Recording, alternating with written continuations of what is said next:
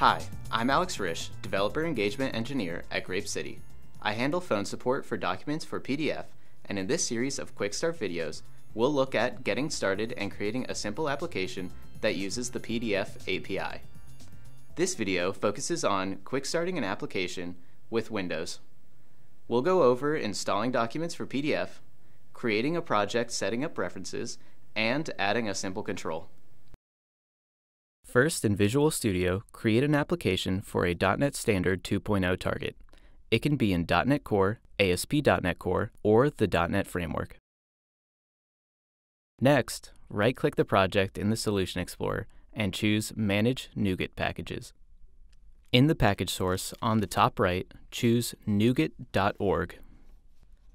Click the Browse tab on the left and search for GrapeCity Documents. In the left panel, choose Documents.pdf.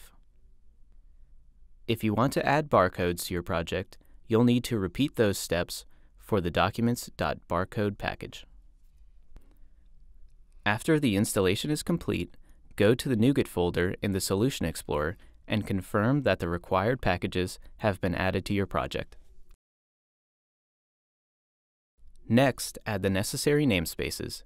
Include GrapeCity.documents.pdf to work with the GC-PDF document object, and include GrapeCity.documents.text to add and work with text in GC-PDF document. A quick note here.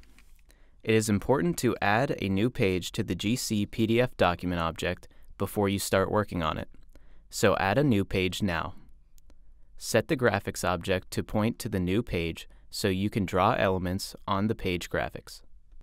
To add text, you can use the text format object to set properties like font and font size.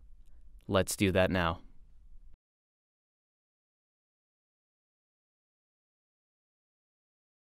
Draw a text string on the page graphics using the text format properties defined above.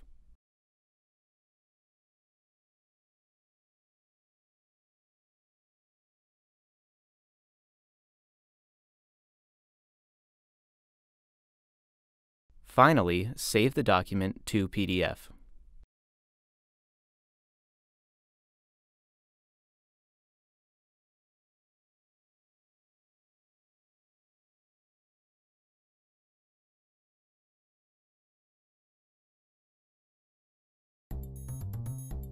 Thanks for creating a simple PDF application with me today. Check out our other documents for PDF videos at grapecity.com.